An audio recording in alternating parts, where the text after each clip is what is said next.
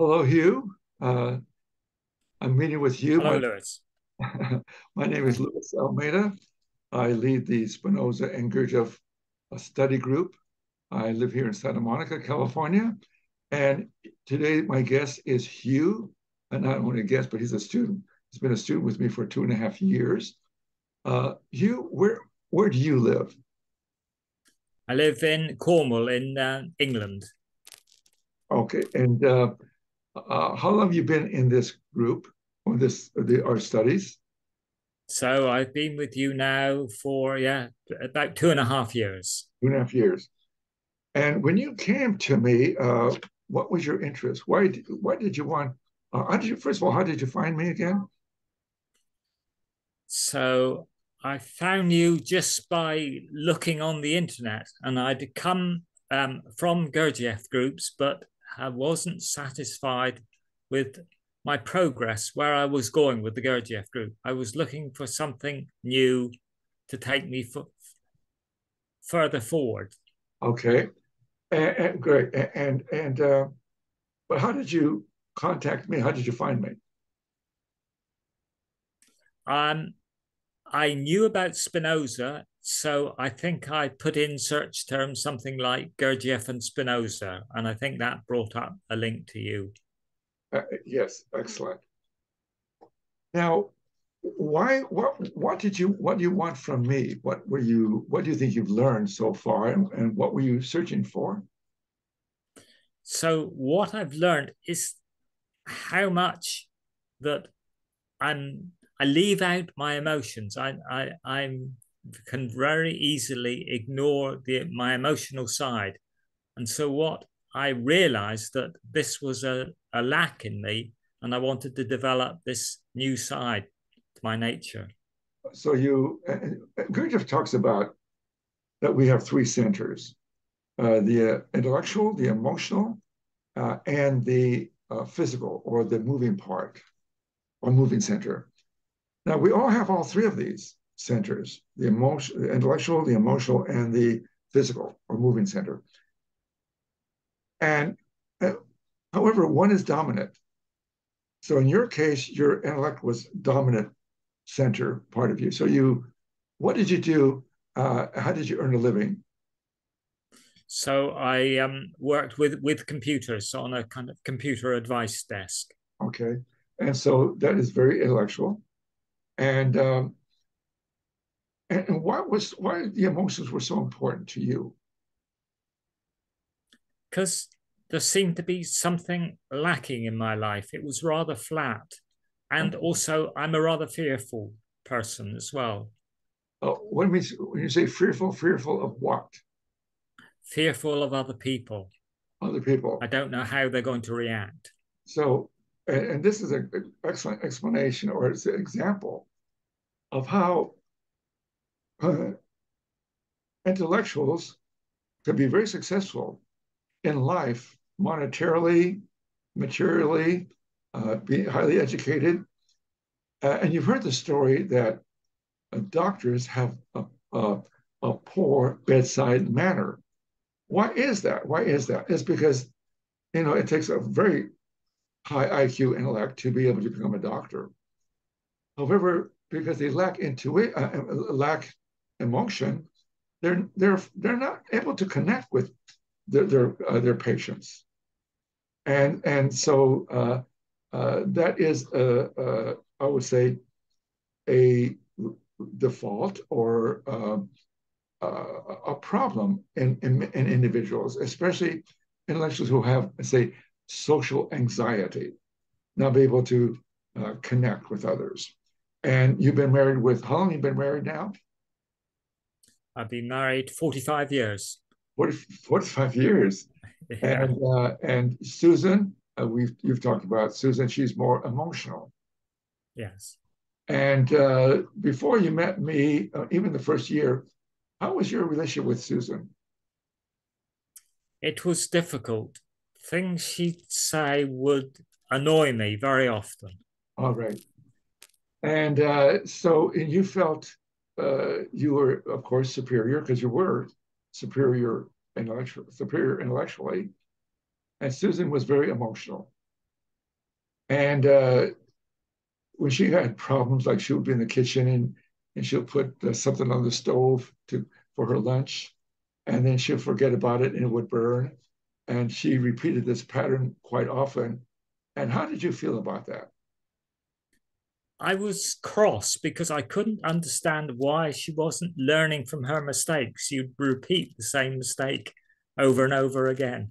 Yes. And so what we do, uh, and what I recommend that we do what's called journaling. And what is the journal process is to have a journal and write the events that trigger our emotions. See, Hugh was triggered. What do you said you use the word cross. What does cross mean? Cross is anger. Okay. Except I wasn't initially I wasn't happy with that word anger. Yes. Okay. And also, when we first met, the first month or two, I asked you about hate. And what did you say to me about hate? Hate is bad. I don't hate. Hate is bad. I don't hate. And what have you learned about hate? Hate is a natural process that I need to get in touch with because it is in me.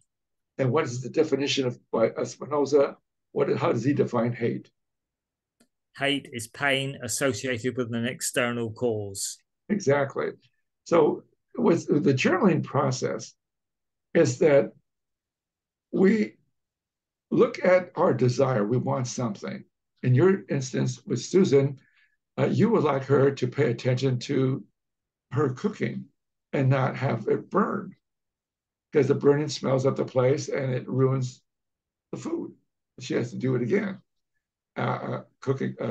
Anyway, the idea is to look at our emotions, how we are affected by the event. But what is our desire? You want Susan to pay attention. And when she doesn't, and she burns what she's cooking, you feel pain because your desire is not met. You feel pain, and then hate is automatic. Hate is believing that Susan is the cause of your pain. And then from pain, we go into anger. What's the definition of anger? Spinoza's definition is ang- anger is when we have sorry. That's okay. I'll say it. Yeah. Anger, I put you in the spot. Anger is desire. We want something. Whereby through hatred, we are, say, induced or motivated to remove, destroy the object of our hate. So again, anger is desire, whereby through hatred, we are induced to remove or destroy the object of our hate. But in your case, intellectuals aren't physical. You might, well, not all. That's kind of that's not true, really. If you're highly intellectual, you may not like to be physical. So what you will do is shut down and walk away. That is how you express hate. Is that the way you expressed it? That's right. And be silent. And be Silence silent. can last for hours. Yes. Yeah, and sometimes days. Even days. Yeah. Yes. All right. Now, what is your relationship now with me, with Susan? It's been 2.5 years with me. What is your relationship now? So it's but much better now. I accept Susan as she is, and just don't get into the states that I used to get into. And you feel your expressing your state of superiority or contempt is less? Yes, it's less because I recognize that Susan is acting in the only way possible she can act from her nature. And so do you believe she has free will or she does not have free will? So she doesn't have free will about how she reacts Yeah. to things. She functions automatically. We all do. And this is a reality that I've learned through the study of Gurdjieff and Spinoza. And I want to say something about Gurdjieff. Gurdjieff is an introduction of the work that we're doing. Gurdjieff, Ouspensky wrote a book called In Search of the Miraculous, which I highly recommend. And this is the book. You can find it on Amazon.com, In Search of the Miraculous. And so Ouspensky was a student, and he documented everything. He did an excellent job. And one of the ideas that Gurdjieff communicated was the idea that there's a difference between knowledge and being. And so an individual can have great knowledge. They can become a professor, a doctor, a lawyer, or a business person, or teacher, whatever, and have that knowledge. But that knowledge does not change the individual. It's good to participate in life, and you might be very successful. But the same individual who's highly intellectual, as you are, can have an attitude towards people, especially your spouse. An individual can come home and be very successful as a doctor. They have a lot of respect, a lot of affirmation, and they might be adored. But they come home and they don't get along with the spouse or the children, or they might be narcissistic and antisocial. So individual, highly intellectual, does not have the strength to look at themselves. We've heard of Socrates, the important about Socrates. He talks about the idea to know thyself. Well, what is there to know? And the Stoics talk about the idea of the mind over matter, over the emotions. Spinoza, and I'm not going to talk about Spinoza. Spinoza talks about, he studied the Stoics, he studied Plato, Socrates, Aristotle, all the individuals who he felt benefited. He benefited from all these past philosophers, and he created his own. He was the only philosopher who valued the emotions. There's a whole part 3 of the ethics called the emotions. Now, the ethics is this particular book, the ethics, and it includes the improvement of our understanding and the commentaries. Now, both these books can be used on Amazon.com. Now, Spinoza says that it's possible to understand our emotions. And that's where I found so important. So to change our character from just having knowledge and to increase the power of our being, we must have knowledge of oneself. So when you begin to factualize, and what does that factualize? Is to acknowledge the painful situation and what was our desire, what do we want, and what was the situation that causes pain, which we believe the cause of our pain. But we must acknowledge that. What is the definition of pain again, Hugh? Pain is the transition of a person from a greater to a lesser state of perfection, in Spinoza's words. Yes, and what does that mean? What do you mean by less perfection? A feeling of not knowing what to do, of helplessness, of being rather lost. Being lost, a feeling of hopelessness, and also not knowing what to do, and a feeling of powerlessness. So less perfection means less power. What does that mean? Perfection and reality to Spinoza are synonymous. Perfection includes power, meaning if our perfection is reduced, we lack power. Lacking power in handling the problem. So when we are in an emotion of pain, at that moment, we don't know how to deal with the problem. So we go into hate. Hate is saying, Susan is the cause of my pain. And then we go into anger and we give her the silent treatment and don't talk to her for a few days or a few hours. But we don't solve the problem. So when we begin to factualize, a miracle happens. What is a miracle? It helps us as you write the journal, you're beginning to explore your nature. And this exploration triggers or accesses the higher intelligence, because the ego personality doesn't want to change. It relies on memory and is satisfied with its status quo. The way it deals with its problem, it goes to hate and to anger. And so anger is just saying, I want to solve the problem, but it really doesn't. It causes more problems. And so for many years, Susan resented you. for your attitude towards her. But what has changed? What is her attitude towards you now? She is much more affectionate with me. Um, And what is, yes, yes, more affection. well, yeah, yeah. Yeah. We seem to get on much better. We're getting on my bed, and she wants Mm. more intimacy from you. Because Yeah, why? Because you have changed. No longer are you walking around in a superior way and a contemptuous way, but you're more relaxed. You're more, say, accepting. But you're more acknowledging. You have more understanding. So I think the understanding is where you're growing. It's just not accepting, but we understand, and then we can accept the reality. There's another book called How to Solve Life's Problems. This book, I published it. My teacher actually wrote it, and I saw the value in it. I want us to, would you read something from this book? right. I want you to read chapter 7. Let's look at chapter 7 on page 14 in this book. Okay, discriminating between your intelligence and memory. Are you becoming aware that almost everything you do is based on responses of memory patterns to present problems, situations, circumstances, and the like? We are all programmed early in life with different patterns that become embedded in our memory banks.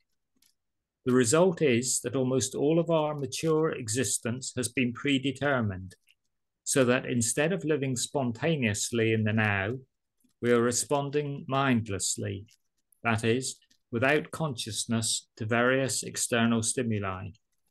But because we are unaware of these deeply rooted patterns in our memory, we are under the illusion that we make choices out of free will. When you begin, dimly at first, to recognize the great difference between your intelligence and your memory, your intelligence will slowly and gradually become activated so that you will be able to begin responding to problems and circumstances by asking yourself real questions. By asking yourself, what do I think about this now? You're not merely responding from preset patterns. You will consult your memory and use it as a tool, and then make decisions based on the best thinking you can do now. The consulting of your intelligence will slowly strengthen it, and you will enter on the training path needed to discriminate between your dynamic intelligence and your passive memory. Then a process of growth will begin in your intelligence. In time, you will discover yourself becoming more alive, and you will experience a new kind of joy based not on externally produced sensations, but on the inner sense that you're really on the path of true self-fulfillment. Thank you. Excellent. Now, I want to go over some of these ideas. Are you becoming aware that almost everything you do is based on responses of memory patterns to present problems, situations, circumstances, and the like? We're not aware of this. So we're just automatic, and we respond automatically without really thinking. It's like a gut reflex. We react. And so what this work wants us to do is begin to, during the fractionalizing process, is to, at the end of the day, you can't do it when you are in emotion at that moment, when you're reacting, but by the end of the day, to see what was the situation that caused you to react. And so what we're doing here, as my teacher says, we begin to see how we are programmed. We're all programmed early in life with different patterns that become embedded in our memory banks. So we act from memory, not from our true intelligence. Now, he says, the result is almost all of our mature existence has been predetermined. So instead of living spontaneously in the now, we are responding mindlessly. And look at all the situations, people wonder, well, why is there so much suffering in the world? Why are we suffering? Why are we in pain? We have problems. We're lonely. What do we do? with loneliness. If we have social anxiety, what do we do with that? Or we are quick to anger. We might anger at the slightest feeling rejection, not getting the job done, feeling like a failure. And so, what do we do with our anger?